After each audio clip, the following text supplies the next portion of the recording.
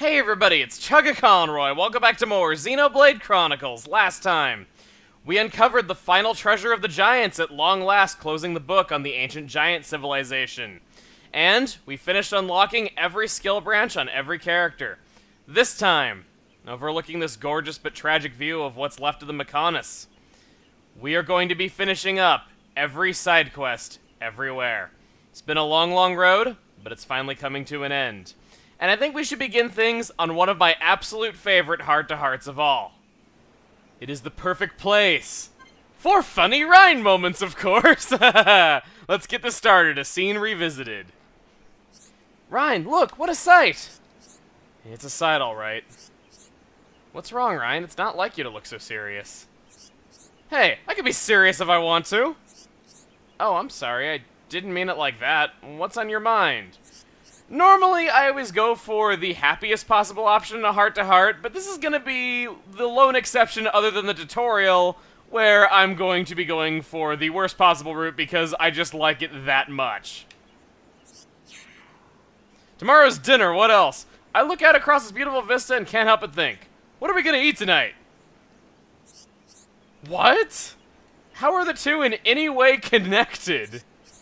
I'm just worried about it, okay? You know, it's my turn to make dinner, and you always get angry when I cook. And you know why, too? Because you just cook meat. So, meat's good. It's full of, meat. And don't you think my cooking's improved since I left the colony? Well, I don't remember you cooking a single meal at the colony, so... Nope, had never touched a frying pan in my life. But I'm a new Rhine these days, and I've decided that tonight... I'm gonna make you my extra special specialty! Ooh, what is it?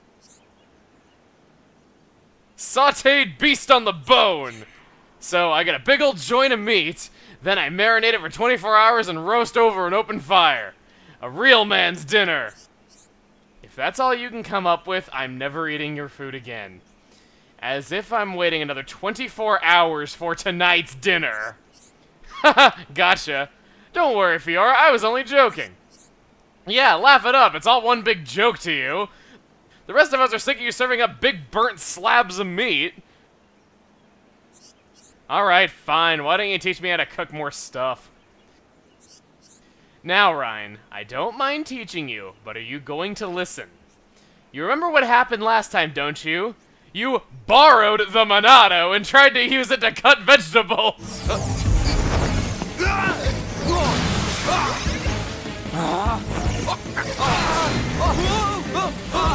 Don't you worry, Fiora. When we get back to the colony, I'll be the best student ever. You better not let me down. I can just see you injuring yourself using a real knife. Right. Man, this cooking stuff sounds dangerous. I hope you're gonna be gentle with me, Fiora. Minus the innuendo at the end right there, I find that to be probably the single most entertaining heart-to-heart, just on a comedic level. It's great. I love it. Every line of that whole thing is just brilliance. But, even though I viewed the worst possible route of this one just because I like it that much, the best route is very much worth your time, and I highly recommend you check it out in the end slate of this video, as always. I said we were going to be finishing up every last side quest in this video, and that's true. There are 480 side quests in Xenoblade Chronicles. We have yet to complete 3 of them. The first of which is here on Bionis Leg. I'll meet you over by the refugee camp. We want to go into the refugee camp cave and talk to Elior E.T. von Home. Hey, I don't suppose you're going to Storl Marsh anytime soon. Well, we do have skip travel abilities, so I think we could swing over by there in about 3 seconds flat. There's some High Entia like me in Storl Marsh as well. I read in some book that it has a special meaning to the High Entia. Only thing is, the fog is dense and you can't grow many crops. Or so it says in my copy of Amateur Adventure. That is an adorable title for a children's book. I was thinking that they won't have much time to eat. Can you cool lot go help them? You could take them some food. Oh my. Did I say something wrong? Such noble sentiments! What an admirable young man! Meeting you fills my heart with gladness, young sir. You speak really fancy. Who are you? Who am I? Well, I suppose I shouldn't expect you to know that. Are you someone important? A famous adventurer? Or maybe an important explorer? I can tell from your face that I'm way, way off here. Anyway, can you help them out? Supplies for Satoral is easily one of the most remote and demanding side quests in terms of prerequisites. To do this one, you must have completed Battling Brutes like we did last time, which is the end of a side quest chain that in turn required you to finish the Befalgertomb side quest chain, which was not open until after Mechonis Core, and you also need 5-star affinity with the Colony 6 area to do this one at all. It's a lot, to say the least. Well, we gotta go give the goods over to Scarlin over at the Sororal statues. Why does, like, every side quest having to deal with the refugee camp involve just food of some kind? I mean, I guess it's a refugee camp, so they probably don't have much in the way of food there, though, but this is, like, what, the third time that we've had a quest surrounding around food in this really small area? You know what I'm talking about. Scarlin, you have such a nice name, you really do. I'm extremely grateful. You can see we have little food. We are not used to living like this. This should go some way towards improving our lives a little. Thank you so much. We are in your debt.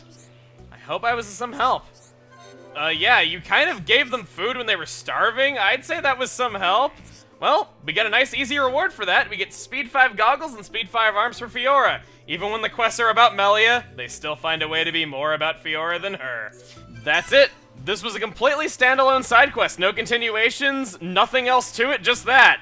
You might think they're getting soft toward the end, though, but nah, trust me, the other two we gotta do are plenty difficult. So, we are now going to leave for the only area in the world that we have not completed every side quest in.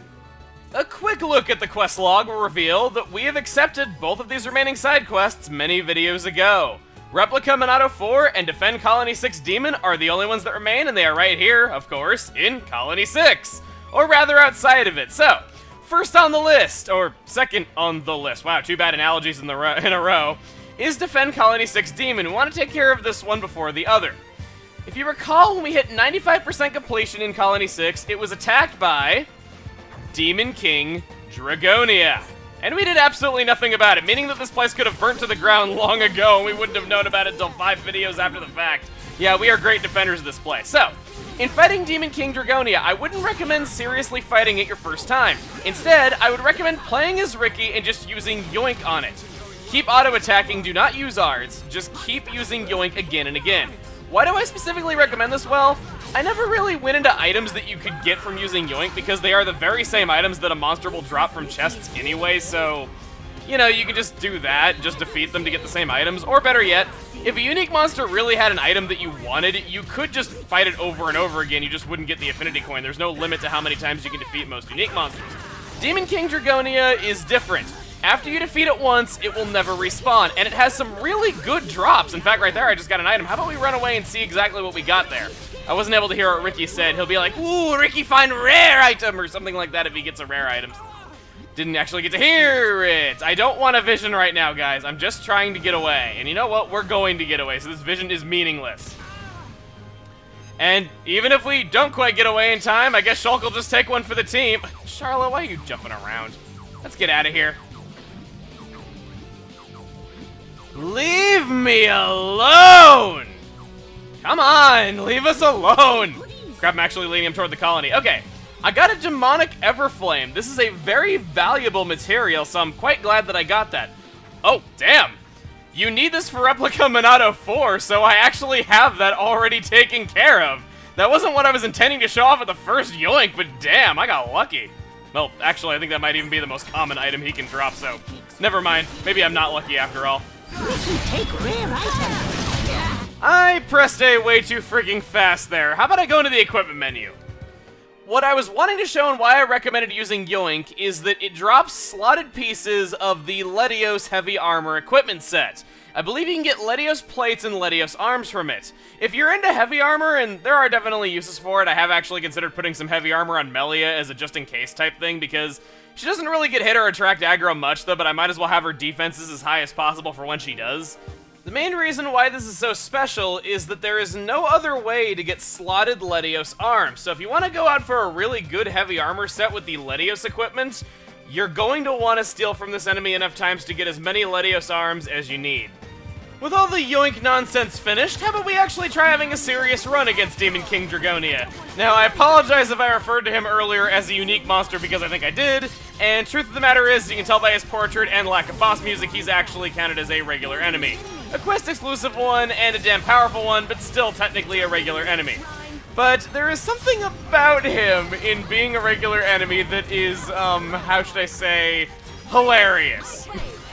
He is not immune to instant death. This is a huge deal because if you can get off Charla's headshot and you succeed at getting the instant death chance with it, sure enough, you will kill him in one hit. But even funnier than this, and I really hope that he does it, he has an attack. Oh, maybe we'll see right here. Come on. Fatal Crunch, yes! This attack has the effect of instant death, and it's a physical art. Melia has Reflection, which allows you to counterattack with whatever your opponent is going to use against you. This makes it so that you can realistically cast up a Reflection when Melia has the aggro, and make him inflict himself with instant death. He can indeed die from one hit to this. Only downside of doing this is the fact that you will, like I said before when we first got Reflection, not get a chest for doing so because it counts as a suicide. Enemies are able to use various tactics in the game to kill themselves, and just to kind of avoid that kicking in, you are not allowed to do that. Unfortunately, I used Hypnotize way too late on that. Oh, wow, that was kind of bad that I actually got hurt by that. Well, I build myself back up again from that really bad move of using Hypnotize way too late there. I should probably mention a few more things about all that yoink nonsense that you should know. First off is that you simply will not get the item that you want all the time. You might steal Ether, you might steal HP, or better yet, you might even steal experience. And that can be a good thing, because at my current level, I got roughly 100,000 experience every time this happened. That means that you could very easily get a level up across the entire party in the time that it would take you to get all the items you want. Second is to remember that Yoink will always fail if you are more than 10 levels below the enemy. You must be at least level 89 for this to even work. It's just kind of that way so you can't get endgame equipment really early from these really powerful enemies. Or better yet, get hundreds of thousands of experience when you first get Riki around level 30. And ooh, Vision. Another Fatal Crunch. Sounds like some kind of evil breakfast cereal now that I think of it. It seems to always do the same damage as my max HP as well. Oh well. Well, we'll go for the elemental, just go for the... bleh. Go for the elemental discharge. Yo. Ryan, you don't have any break arts. I'll go for sword drive. You know what? Should I try to metal blast him? He does get break in the chain attack. Okay. I can do this and then do wild down. Indeed. Knock down the dragon. Ooh, that was close. Go for it, Charla. Oh, I don't. I was trying to. Okay. That was not me forgetting days. I quite literally was trying to just click on Head Shaker and I accidentally clicked on Headshot. I guess to be fair, they do have the same first 5 characters, 6 if you count the space, but that was still pretty bad. I could have dazed him a lot longer if I would have actually gotten that off. Wow, he's staying down for quite a while. Yeah, he really took that. Here we go, another Vision. Probably going to be the same art as last time. Nope, Burning Justice. This one is a bit on the dangerous side because that hits everyone in the party, even though it doesn't show it in the Vision as per usual. I have no idea how all these wheat fields have managed to avoid getting burnt down all this time, but apparently they have. Let's go for a Mind Blast. Come on, Melia, you can do it in time. No, you can't. Did not inflict the status that I wanted. Please, survive. Wow, this isn't doing as much damage as I thought it was going to. Maybe I took on this thing a little bit too over-leveled, actually. I know it sounds a little bit silly with me being 4 levels below him, but you know what I mean. Melia is really good, Ryan's great at toppling, Charlotte does have her uses when fighting over-leveled stuff. You know what I mean. Let's finish this before that Vision even comes true. Yeah, this is going very smoothly. Come on. Come on. Come on. Nope. Did it. Wow. That is like the weakest experience reward. Good and fixed. Oh, wow. I think that means something. Also worth noting, you are not able to get a gold chest drop from him. The gold chest items that he would normally drop are only gotten from Ricky's Yoink, thus there are even more items you can get from him. Sure enough, I got the Ledios arms. Juju, this is the last time I have to look at your stupid face because, yep, 100% completion in Colony 6. That's what that achievement was signifying. We are all done here. Yet, there is still that one side quest that we've never completed here that is not counted towards said completion. How about we get the other 2 items necessary for Replica Monado 4? At the village entrance in Machina Forest, should you jump down... I said jump down, not climb the vines down. Oh, actually, I might want to grab on the... Okay, good, that wasn't going to kill me if Charlotte was any indication there. After jumping down, you will find, not infernal dinos, but the rather large, if I can lock onto it, it's actually behind quite a lot of trees. If I may lock onto you now, that would be very nice. You're making me... Okay, good. You're making me very awkward. The Lakelet Mammoth. This non-aggressive enemy that we saw in our first visit to Machina Forest is the enemy that drops... level ups for Shulk and Sharla, apparently, but more importantly than that, the Mammoth Horn. Next, we go to Spiral Valley on Bionis Leg. From there, we're going to want to jump off of a cliff and just go to the lower level to get down to the Windy Cave. This is something that I have not ever shown before, and actually, I'm a little bit sad I never showed it sooner. I just never really had a reason to. This is one of my favorite areas in the entire game, which is really strange to have this as one of your favorite areas, but... if we haven't been to it by, what, the 115th episode, you can bet it's really remote and it's just a nice little hideaway. In going through the Windy Cave, there are all kinds of high-level enemies, but they should be no trouble for you. They should give you absolutely no trouble at all at this point. What am I doing here? I should make it daytime for this. Same argument for Satoral Marsh day versus night, just flipped here. Even though Bionis Leg's nighttime music is great, I really do like it, and it's still a nice place at nighttime. It's just that it's so high energy and just so cheerful during the day, and you just want to run around it and explore. It's just... there's no competition. Even though Bionis Leg at nighttime is no slouch atmospherically or musically, Bionis Leg during the day really is just king of this particular area. I would have it no other way, except maybe Twilight if you're overlooking the Mechonis, because that view is just incredible. Well, back here is the Crevice Waterfall. You look over there, you can actually see where the waterways in Bionis Leg end. And sure enough, it just goes on, presumably forever, down into the endless sea below. Yet another instance of that. From here you can see, you know, various things of the Bionis, those, I guess you'd call them maybe frills that are on the sides of it? I really don't know what I would call them, honestly.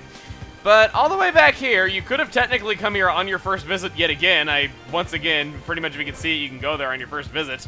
There are some Tierkins back here, and if we lock on to all the different ones, you will find the Field Ultrich. This would have been very nasty to discover on your first playthrough if you're coming here for the first time, I'll say that much. But this unique monster, we indeed have never killed before, meaning there's an affinity coin in for us. But not only that.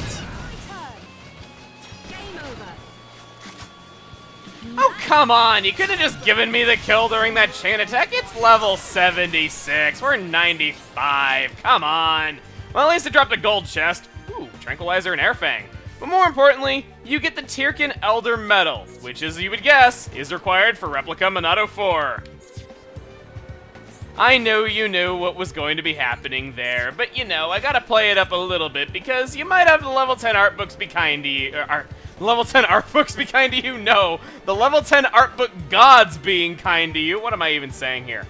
If you keep going down this pathway, there's actually still quite a bit more to explore, and yeah, this is the only time that a quest ever calls for you to come here, and I don't think it ever tells you to go any further than that. You'll see, though, that it does loop around to the Zax's guidepost on the upper level of Bionis Leg. In fact, that's where that winding pathway leads to. I think there's an ether crystal deposit? No, I guess not. Okay. Well, we've been over there before. We killed those Leg Tokulos for one of the first Monado Replica quests, so you can see exactly where this is in relation to some other places. Oh wait, sure enough, on my walk back, I did see that there is indeed an ether crystal deposit here on the map. If only I walked another 2 inches this way. Whoa! Look at this board here. This looks kind of out of place. Oh, well, at least it does until you see that one over there. I kind of am getting a bit of deja vu from here. I do kind of wonder if I didn't show this ether crystal deposit already, but either way, I guess it's not really any big deal if I did or if I didn't. You can always use more ether crystals, except for these, because they're probably level 2. If not level 1, considering how early in the game you could have found them.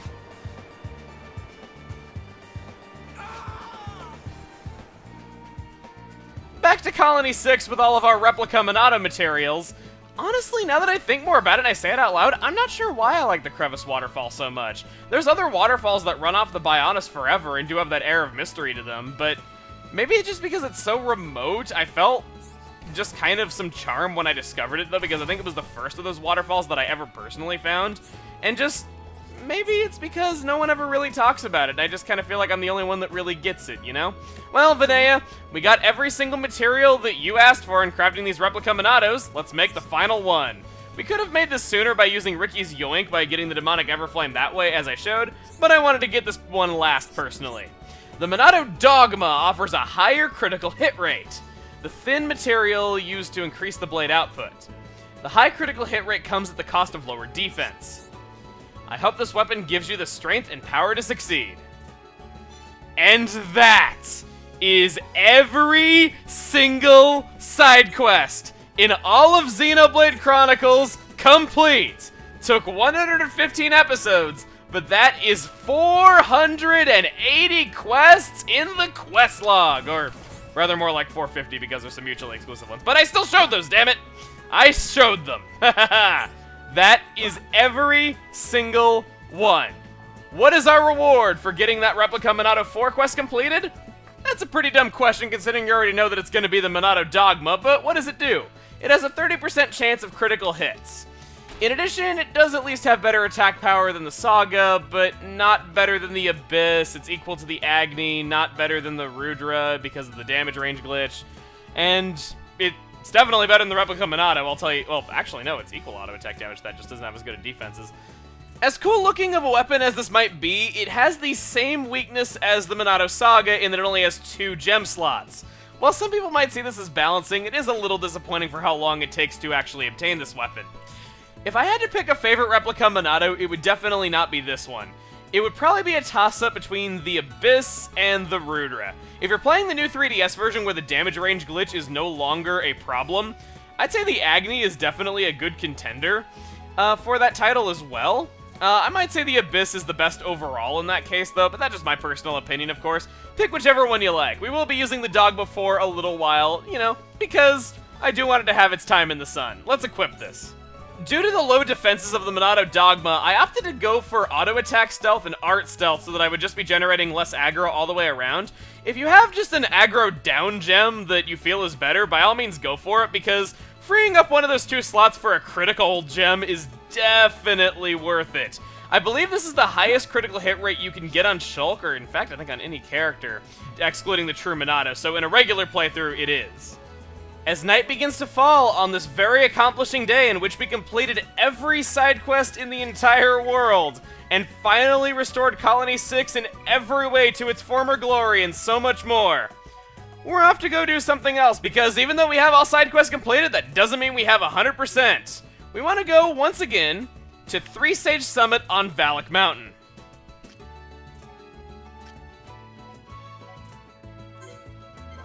Upon coming here at nighttime, the very tranquil atmosphere will be interrupted by Final Marcus. We are going to take this thing on.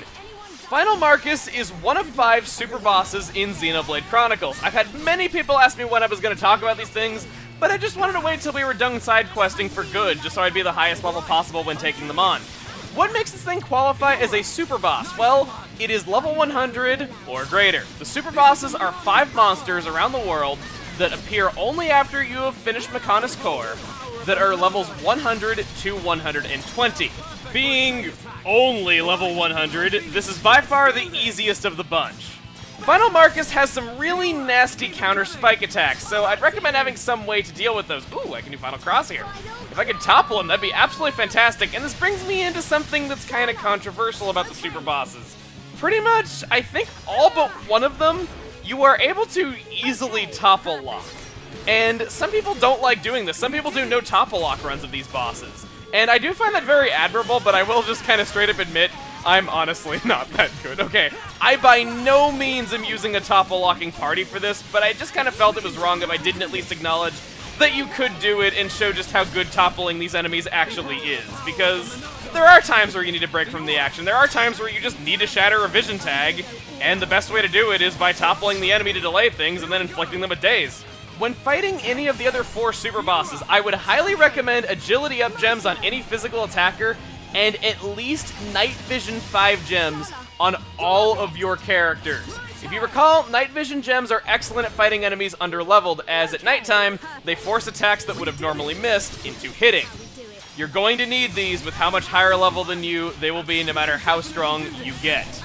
But I didn't equip any night vision gems for this fight. Why is that? Well, you just simply don't need them for Final Marcus. They are not necessary in the slightest. At level 95, I really shouldn't have too bad of a time taking it out. The only things I'd really recommend for Final Marcus are that you have some way of dealing with spike attacks, but not a purge is always good. Of course, you have your spike defense gems. There are skills that reduce spike damage. I believe Melia has one that reduces it by 50%. If you want to link that to your other party members, that is an excellent skill to have in this fight. But other than that, you don't really need a whole lot in the way of preparation for Final Marcus in particular. Just gonna do the backslash, get another chain attack going. Can I actually get a Monado art? Oh, I need to purge him, like, soon. Chain attack chance time! He blocked that even though it was behind him. Double wind? Wait, what? Charla, cooling down your rifle again, even against a super boss. Cooling down your rifle during a chain attack when I'm trying to get an epic combo going so I can finish him off. It really, really never ends. I know some people have said that I've been a little bit too harsh on Charla lately. I'll admit that maybe I have been. She has been saving my butt lately. I've always said that she is good at fighting enemies that are higher leveled than you. You know, just makes it easier to survive. I mean, heck, that battle against those spiders in Tephra Cave, I don't think anyone will ever forget that. That was great. And we are almost oh. I think anyone could really agree with that. Ooh! Achievement Master Hunter. Achievement, the future is ours. Well, let's, wow, I'm a little bit speechless. Let's open this chest. Unfortunately, oh boy, this is bad. I was counting on getting a certain item from him and he didn't drop it. I'll be right back. That is not the back of the enemy.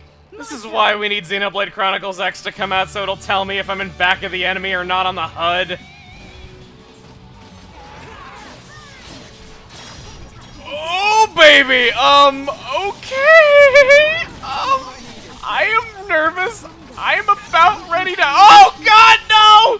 Oh, jeez, okay. I need to get the hell out of Dodge! It is entirely possible that while fighting that enemy, a blizzard will kick up. If that happens, that enemy that is chasing us right now, Avalanche Abyssy, level 120, the most powerful of the super bosses, will spawn in the middle of the fight. This can happen anytime that there's ever a blizzard at nighttime, but oh, that is a nasty surprise when you're fighting a level 100 monster, and that just comes out of nowhere. Okay, I'm done sounding like a French stereotype, even though I'm actually part French. But yes, I did want to note that that is something you should definitely be careful of, because if you're only equipped for fighting the Final Marcus, odds are you're not going to stand a chance against that thing. In fact, it is impossible to even hit if you don't use night vision gems. Yeah, it's that bad. Got the level 10 art book for Backslash. Can't complain about that at all. There's the item we need. The Veritas Glyph is obtained 15% of the time from wood chests dropped by the Final Marcus. Alternatively, you can use Yoink, which is what I did because I got tired of killing it over and over again even though the experience was good. So why is this material so dang important that I wanted to go kill a level 100 monster in order to obtain it? Well, the answer to that is back in Colony 6. We're going to be going over by the main entrance. At nighttime around here, apparently on a dark and stormy night, you think they would get around to finishing this dome so they wouldn't have to worry about weathering or anything like that anymore? Okay, no. That would probably be very expensive to maintain. But then again, we gave Atharon and Juju how many millions of gold? Then again, if Juju had it, he probably spent it on, I don't know, changing his name or something like that. I don't know. But what I was trying to say is that Gerald, we are going to trade with her. That is because after you gain 5-star affinity with Colony 6, which as we've seen is very difficult to do, she will have an item in her inventory known as the Love Source, a strange love potion much sought after throughout Bionis. You can try as you might, but no item is valuable enough to trade for it. No item except the Veritas Glyph. You must also have Ricky's Friends Now and Shulk's Hero's Privilege in order to make the trade fair, otherwise she will not trade it without those 2 skills. As you would guess, this is the final item that goes in the other page of the Collectopedia. With this next A button press, we have every collectible in Xenoblade Chronicles. That is complete, and for finishing that, we get a critical up 5 gem for the Strange category. For 100%ing the other Collectopedia, Aggro down 5. I'm betting that's probably going to go on Shulk or Melia. And if we exit out, Stamp of Insanity! If that's not a fitting name for what it is to get every collectible in this game, I don't know what is. But we freaking did it, man. We did it. Let's jump around for joy. Jumping around the entire colony. Squad jumps around the colony 50 laps now! In addition to it likely being your final collectible, the Love Source has another purpose, so I obtained another one to show this thing. Since it's a love potion, I bet you can imagine that you could gain some really high affinity with this thing, and in fact, no matter who gives it to who else, you will always get 100 points of affinity between those 2 characters. This is the most points possible by gifting an item. In fact, it is roughly 3 times the amount you will get from any other item that a character really likes. On my affinity chart, there is only one combination of 2 that does not have max affinity: Shulk and Charla. Let's do this and make Ryan very jealous! For gifting that from any party member to any other party member, we get the achievement Parties in Full Swing? Well, that wasn't what I was trying to get with that, but I'll take it. That means that it was the last little bit we needed, and we have max affinity between every possible combination of party members. But we also get Love at First Bite, which just means we gave a love source from one character to another character. I still say Stormy Belagon is the fastest and easiest way to do that little bit of cleanup work at the end of the game to finish off any sort of affinity links that are not maxed out between your party members, but this is still nice. It's just kind of hard and time-consuming to obtain these items compared to just encouraging your party against a Stormy Belagon over and over again. So this time around, we finished every side quest everywhere, finished the Collectopedia, finished the affinity chart, and killed one of the 5 super bosses. And believe it or not, there is still more to do in this game. Not much more, okay? I'm not going to make it sound bigger than it actually is, but we still do have a fair number of heart-to-hearts and various other things that I would like to take care of. And speaking of which, atop this building that we got for maxing out all the attributes of Colony 6 has one such heart-to-heart. It'd be a crime to not make this a bright sunny day before we view the Colony Reborn. So, Charla, is this what Colony 6 is supposed to look like? It's definitely getting there. We've come a long way, a little more work and it'll be perfect. Really? If you ask me, it's looking good already. Plenty of warm homes and thriving businesses. It's great! True, we have nearly everything we need, but we can't stop here. It has to be a place where everyone can feel safe. Then it'll really feel like Colony 6 again. You're speaking Shulk's language of that really feel. It's a safe haven for everyone, huh? I know what you mean. You've come so far, it'd be a tragedy to lose it all again. Yes, and that's why we have to make it safe. A place where no one will ever be sad or afraid of losing their home. You will achieve your dreams. How can you be so sure? Because it's everyone's dream. Everyone here has the same goal. Reconstructing Colony 6 is practically what they live for. I guess I'm the only one worried. But it's all I think about sometimes. How long peace will last, whether we'll be safe, or even then. I can totally understand. What happened here was awful, and you'll never forget it. Just like I'll never forget the attack on Colony 9. But this is a chance for a new beginning. I guess if I can't let go of the past, I'll never get over what happened. Exactly! And it'll help if you create as many good memories as you can. Then maybe the bad ones won't seem as bad. Now you mention it, we've had some good times on the road. And I don't intend on forgetting those anytime soon. And, well, there are other good memories I don't plan to forget. Are you talking about the time you spent with Gatto? It might sound weird coming from me, but hold on to those memories. In the end, memories of Gatto are the only proof he was here. I'll never forget him. Don't worry. Thank you for everything. I feel like rebuilding the entire world. I know the feeling, but I'll be glad if I can help you out even a little bit. Anyway, let's find the others. That is a fantastic heart-to-heart. As much flag as I give Charlotte in these heart-to-hearts when she has them with Melia and Fiora, that's a fantastic one. It really is. Honestly, I feel like Charlotte and especially Ryan are kind of underutilized characters. I guess to a degree Ricky as well, because those three really do have a lot of their best moments in heart-to-hearts. Just compared to Dunban, Shulk, and I guess to a degree Fiora as well, who have a lot of their best moments in cutscenes. If you never 100%ed this game, you might not have as big of an appreciation for them as someone who did. But anyway, that's all we're doing in Colony 6, and all we are doing in the way of side quests, and all we're doing in about 3 other aspects of this game.